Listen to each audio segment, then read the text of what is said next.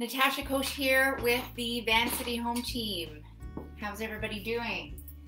I'm in a different position now in my living room. I wanted to do the May monthly market update as well as mortgage update. Now, those of you that have been staying tuned, you'll see that I have been doing a mortgage and market update weekly, but this is the big one.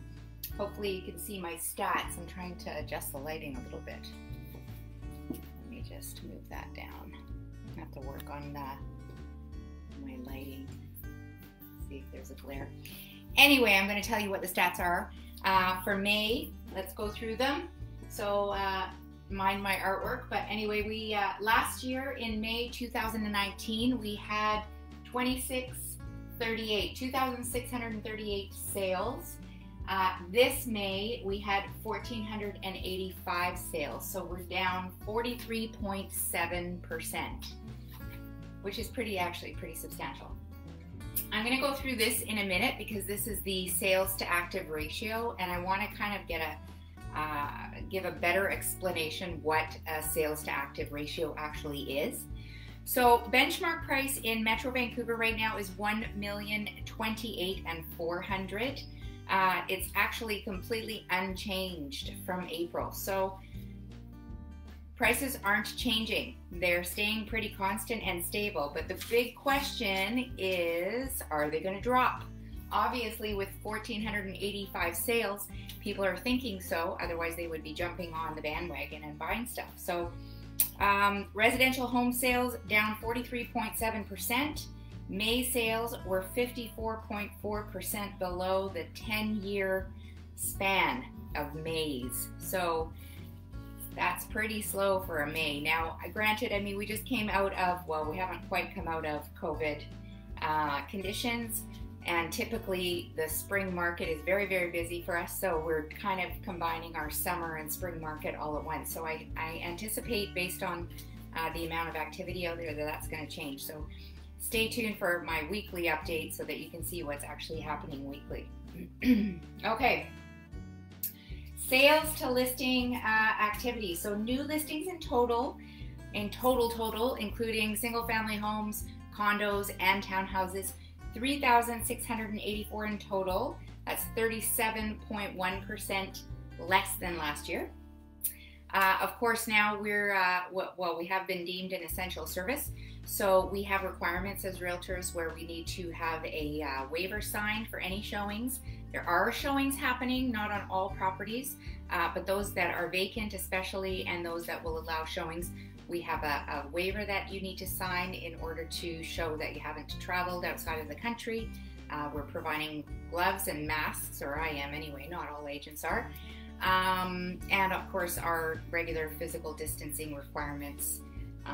So we're doing our due diligence to do our business as safely as possible. This world is getting crazier by the day. So let's talk about sale to active ratio. So I know that I have mentioned it before, and I tend to be wordy and sometimes it gets a little confusing, but this is a really important number. Sales to active ratio is how many sales there has been compared to what is active. So I generally go through what's active every week and what's sold, and now we're doing it for the month. But our average sales to active ratio is 15%.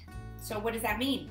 Analysts say that downward pressure on pricing occurs when the ratio drops below 12%. So right now we're at 15%. We haven't dropped below 12, which is why we don't see the prices adjusting downward. Upwards past 20 means that the prices are going to go up.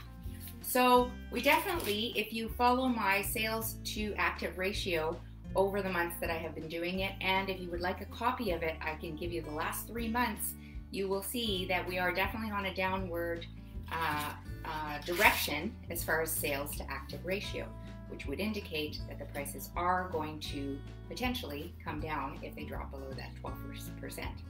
So hopefully I explained that a little bit clearer. I think I told you already, but if not, I'm going to repeat myself. Detached active listings currently 3,949. Total sales 534. Townhomes 1,576. Sales 298. Condos, 4,402, which might sound like a really big number, but it's actually low compared to last year at this time. Sales, 653. Days on the market average is between 35 and 45 days. These are my sales to active ratios. So although it's 15%, as I said, single family is actually at 13.5%.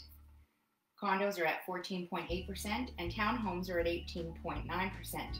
So the way that I would explain this to a client is single family is now becoming more of a buyer appealing market because they are getting closer to that 12% range. All right, so that is our monthly market update. After this live, we're going to play a little video of the mortgage update. There hasn't been very much happening in mortgage land, but Jessie Lavoie with Dominion Lending is going to explain a little bit about what is happening and some tips for you. I wanted to do sort of a fun thing. So every week I'm doing my market and mortgage update. So I came up with a trivia question. And actually I'm going to post the answer next Tuesday. So anybody that knows the answer to this question, please post it or private message me if you don't want people to see your answer. Which house is considered the oldest intact house in the Lower Mainland? I'll repeat the question. Which house is considered the oldest intact house in the Lower Mainland? I'll post the answer next week, and I will private message you if you answer correctly in the meantime. I'm going to give away a Starbucks gift card just for fun, and maybe I'll continue doing this if you guys like the contest idea. So anyway, hope you enjoyed this monthly market update. We'll see you on Thursday for our live.